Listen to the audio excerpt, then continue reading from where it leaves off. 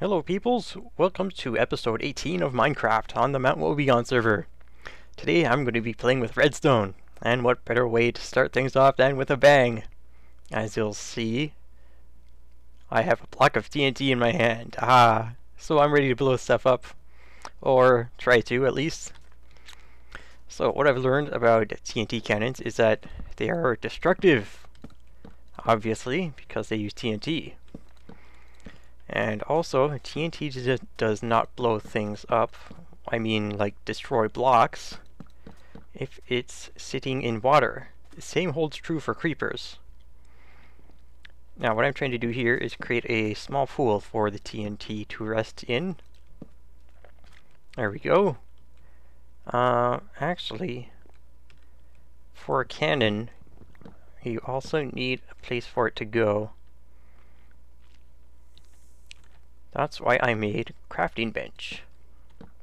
Oh, and I got all this acacia wood because it's so much extra stuff, and this is what I'm going to be using when I want to craft wood type items. Okay, where I had sticks, where did they go? There they are. 3 signs, I'll need 1 more. There we go. Okay, now if I just put the signs here. Oh, there's a snake in the water. If I put the signs here, that should keep the water from flowing out farther than here. So while the flow continues down this way, it won't go past the signs. Now it looks like this snake wants a piece of me. Maybe. I don't know how they behave. Bye bye, Mr. Snake. Alright, now let's fill this pool, pond, TNT trap with water. 1, 2, and 3. All against the back block. You know what? I'm going to put this here because, whoops. Because I don't know if the TNT were to fall here, it would continue. You know, I could test it with dropping an item. Alright, if the TNT fell there, would it continue to be pushed that way? Yes. Okay. Good. This thing is making a bit of a corner, but I think this will fix it. There we go. Okay, straight all the way across. Now, next thing I want to do is have something that will drop the TNT. So, if I put a button here, pushing it should activate the TNT, causing it to fall down that way. But I also need a second block of TNT that will, well, basically you need 1 block of TNT to push the second one as sort of to fire it, and the second one to be triggered is the one that will explode and hit your target. I kind of forgot about that, but I can add more onto the platform here for redstone work. I figured out in my base before I ran out here. I'm just actually down the hill from my little farm and my base there. I figured out in my home that I think 3 fully timed redstone repeaters should do the trick. Now I'm going to remove this just to be super safe and get started on this. So first thing I want to do is push a button that will activate the TNT. But well, actually I'm not exactly sure where I want these things to be. Let me see. I want one to go off and another one to go off soon after that.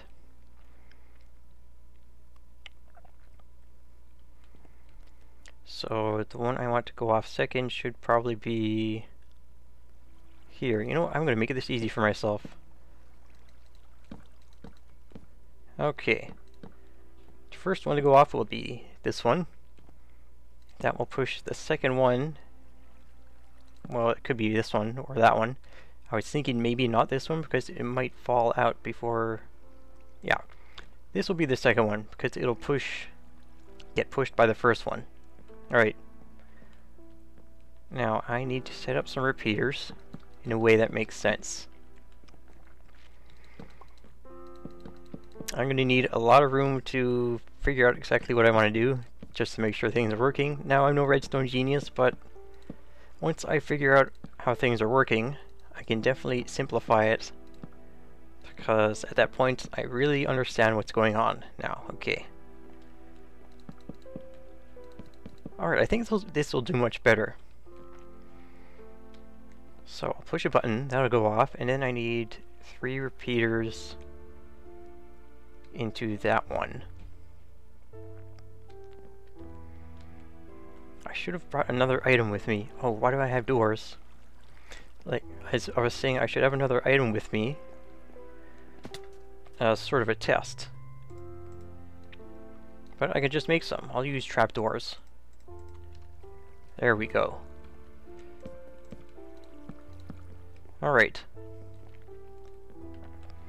Now, put this here and there.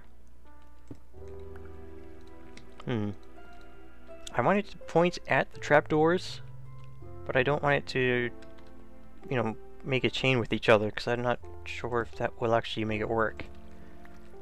Okay, first will be this one, so then this one needs the repeaters. 2, 3. And each one on a full delay. Now it looks like nighttime is coming, so give me a minute, let me reset that. Okay, I'm back, I slept. It is now daytime. A lot quicker than I wanted. Well, as quick as I wanted. Okay, I'll push a button. That'll send the signal this way. And this way. So, okay. Now, as a test, if I push the button, that should send a signal immediately triggering this one. And then also waiting for 12 ticks to activate this one after that. So if there was TNT in place of these things, you would have one... Oh, you know what? I have to put this here just in case the TNT decides to, you know, like if you've seen TNT be set off, it sort of jumps a bit and slides to one direction.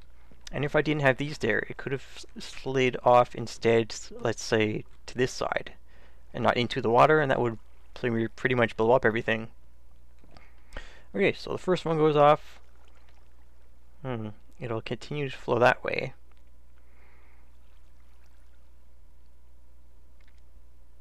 But I'm thinking I should keep it from moving, because if it goes too far, it might not really do anything with the second one, or even push it backwards. How can I stop this? I could put something there. What does that do?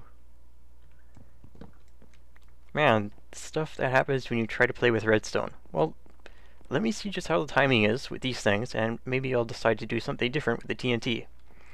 Okay, button, block, and you know what? Let me do it from this side so I can see what's happening.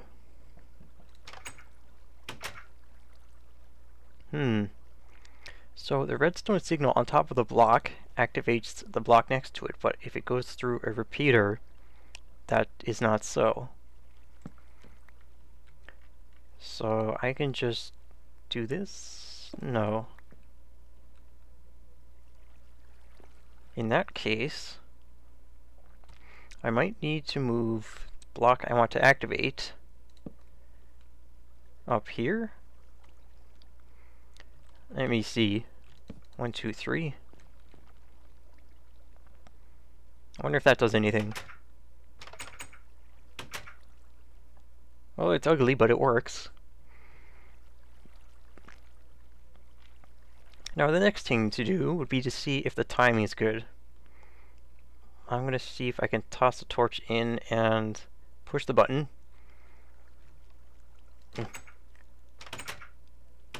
It might just be enough.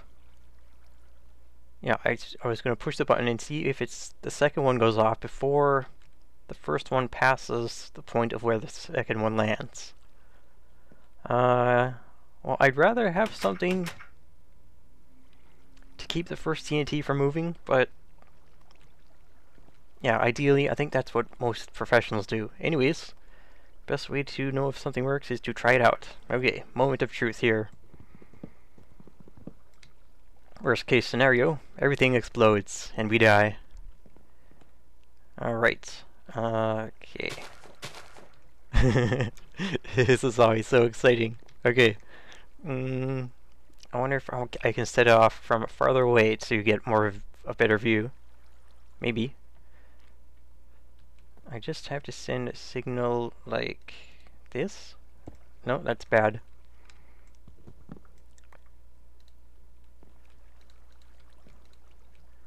Alright, that should be fine. Just put a button here, and remember that the length of redstone signal is like 15 blocks. 1, 2, 3, 4, 5, 6, 7, 8, 9, 10. Plenty. Alright, let's see if this works. Blast off.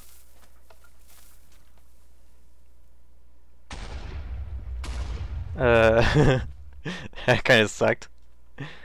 Okay, what happened? Nothing. It just sat there. I don't think the second one even went anywhere. I want to test it some more, but I only have this much TNT. Well, I can try the first one again, at least, just so I can see if it moves at all. My button's down here. It's not moving. Ouch. Okay. So what to do? We need it to move. I think I'll have to put the water 1 block further back. Okay. I think we're ready for take 2. I don't have any extra TNT to test because I'm out of gunpowder. Hopefully this kind of works and we get some kind of a better result. It's not going anywhere. Oh, neither is the other one. You know what? It must be some kind of server settings, if anything. Or maybe if it's in the water, it doesn't kind of jump the way I want. Anyways, I got the timing down, but it doesn't really blow up anything. I will keep this here, however, just to, remind myself to try again. Maybe someone will come up with something, or if I think of something else to do. And that's red sand. I guess I'll put back. Here for now. Anyways, this has been episode, 18? Whatever it is, of Minecraft on the MtWoebegone server. If you like this video, feel free to leave a like. It lets me know what people want to see so I can do more. And if you want to see what else I do, feel free to check out my channel, subscribe, whatever. Okay, and until next time, be well, stay well, and farewell.